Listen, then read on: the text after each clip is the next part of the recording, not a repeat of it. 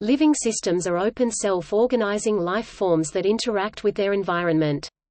These systems are maintained by flows of information, energy and matter. Some scientists have proposed in the last few decades that a general living systems theory is required to explain the nature of life. Such a general theory, arising out of the ecological and biological sciences, attempts to map general principles for how all living systems work. Instead of examining phenomena by attempting to break things down into components, a general living systems theory explores phenomena in terms of dynamic patterns of the relationships of organisms with their environment.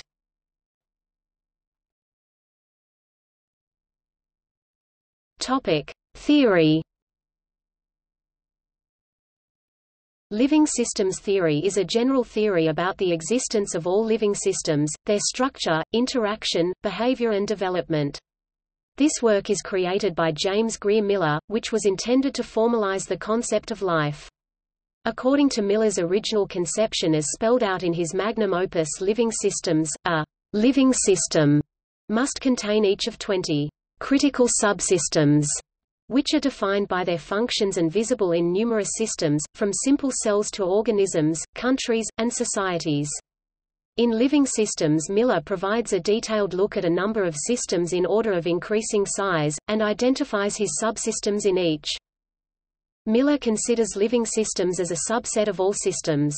Below the level of living systems, he defines space and time, matter and energy, information and entropy, levels of organization, and physical and conceptual factors, and above living systems ecological, planetary and solar systems, galaxies, etc. Living systems according to Parent 1996 are by definition open self-organizing systems that have the special characteristics of life and interact with their environment. This takes place by means of information and material energy exchanges. Living systems can be as simple as a single cell or as complex as a supranational organization such as the European Union. Regardless of their complexity, they each depend upon the same essential 20 subsystems or processes in order to survive and to continue the propagation of their species or types beyond a single generation. Miller said that systems exist at 8 nested hierarchical levels: cell, organ, organism, group, organization, community, society, and supranational system. At each level, a system invariably comprises 20 critical subsystems, which process matter, energy or information except for the first two, which process both matter, energy and information, reproducer and boundary. The processes of matter energy are ingester, distributor, converter, producer, storage, extruder, motor. Supported processes of information are input transducer, internal transducer, channel and net, timer added later, decoder, associator, memory, decider, encoder, output transducer.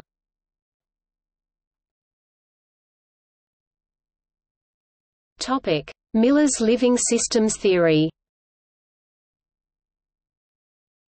James Greer Miller in 1978 wrote a 1,102-page volume to present his living systems theory.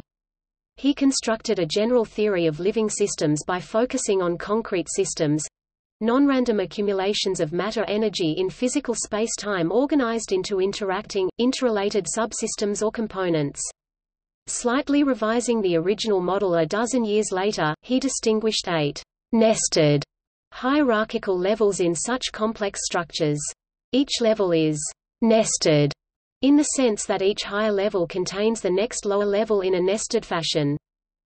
His central thesis is that the systems in existence at all 8 levels are open systems composed of 20 critical subsystems that process inputs, throughputs, and outputs of various forms of matter, energy and information.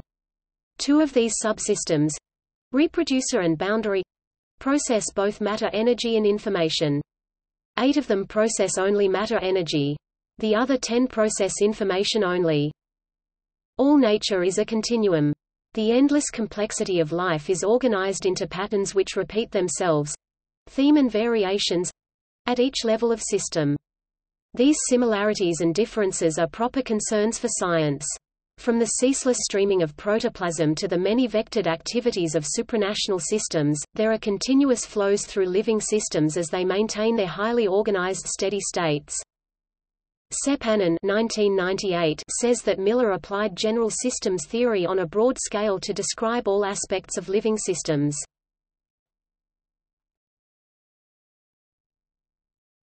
Topics in living systems theory. Miller's theory posits that the mutual interrelationship of the components of a system extends across the hierarchical levels. Examples: cells and organs of a living system thrive on the food the organism obtains from its suprasystem. The member countries of a supranational system reap the benefits accrued from the communal activities to which each one contributes.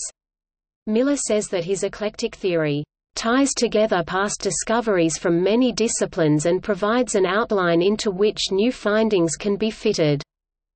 Miller says the concepts of space, time, matter, energy, and information are essential to his theory because the living systems exist in space and are made of matter and energy organized by information.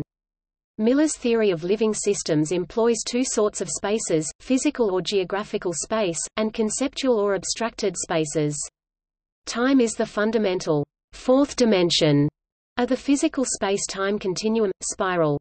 Matter is anything that has mass and occupies physical space. Mass and energy are equivalent as one can be converted into the other. Information refers to the degrees of freedom that exist in a given situation to choose among signals, symbols, messages, or patterns to be transmitted. Other relevant concepts are system, structure, process, type, level, echelon, suprasystem, subsystem, transmissions, and steady state. A system can be conceptual, concrete or abstracted. The structure of a system is the arrangement of the subsystems and their components in three-dimensional space at any point of time. Process, which can be reversible or irreversible, refers to change over time of matter, energy or information in a system. Type defines living systems with similar characteristics.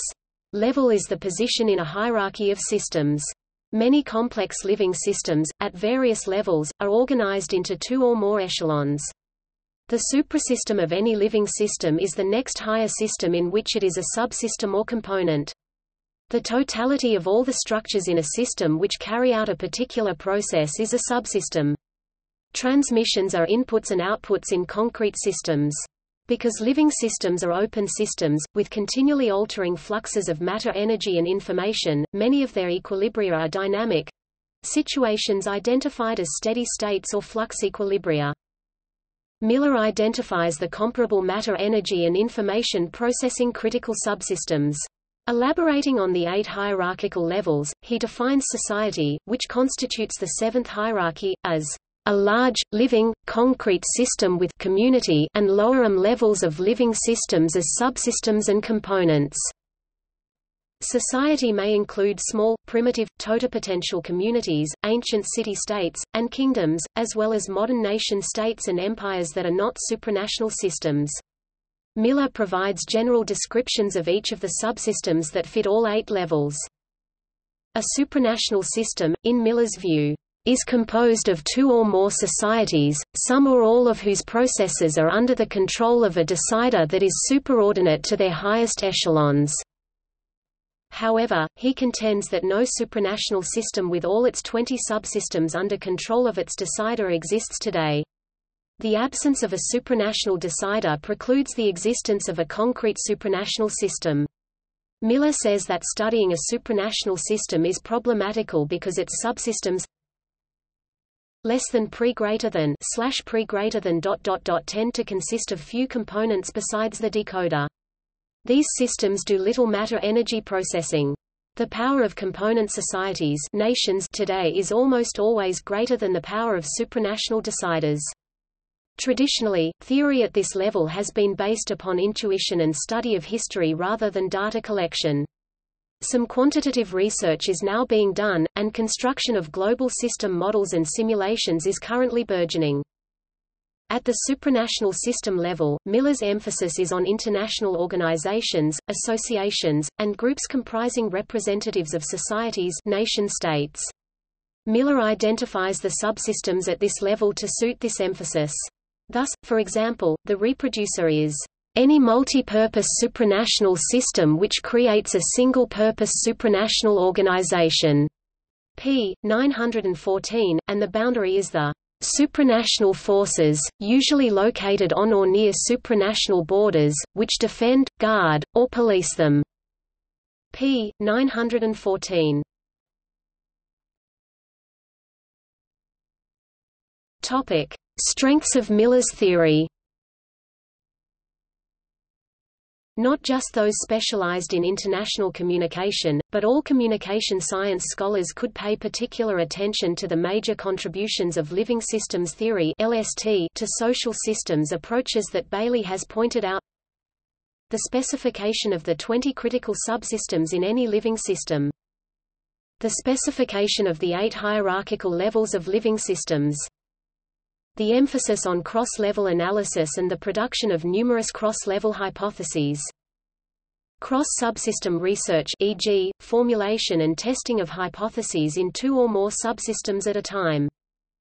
Cross-level, cross-subsystem research. Bailey says that LST, perhaps the most integrative social systems theory, has made many more contributions that may be easily overlooked, such as, providing a detailed analysis of types of systems, making a distinction between concrete and abstracted systems, discussion of physical space and time, placing emphasis on information processing, providing an analysis of entropy, recognition of totipotential systems, and partipotential systems, providing an innovative approach to the structure-process issue, and introducing the concept of joint subsystem, a subsystem that belongs to 2 systems simultaneously, of dispersal lateral, outward, upward, and downward, of inclusion of something from the environment that is not part of the system, of artifact an animal-made or human-made inclusion, of adjustment process, which combats stress in a system, and of critical subsystems, which carry out processes that all living systems need to survive. LST's analysis of the 20 interacting subsystems, Bailey adds, clearly distinguishing between matter-energy processing and information processing, as well as LST's analysis of the 8 interrelated system levels, enables us to understand how social systems are linked to biological systems.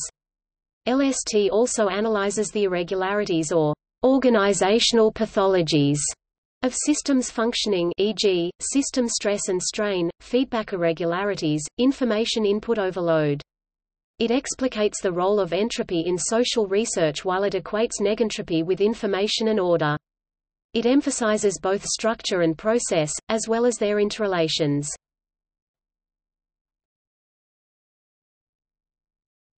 Topic: Limitations. It omits the analysis of subjective phenomena, and it overemphasizes concrete Q analysis, correlation of objects, to the virtual exclusion of R analysis, correlation of variables. By asserting that societies ranging from totipotential communities to nation-states and non-supranational systems have greater control over their subsystem components than supranational systems have, it dodges the issue of transnational power over the contemporary social systems. Miller's supranational system bears no resemblance to the modern world system that Emanuel Wallerstein (1974) described, although both of them were looking at the same living, dissipative structure.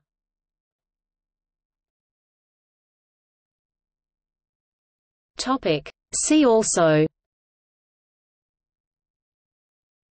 Artificial life, Autonomous agency theory, Biological organization, Biological systems, Complex systems, Earth system science, Information metabolism, SPORM, Systems biology, Systems theory, Viable system theory.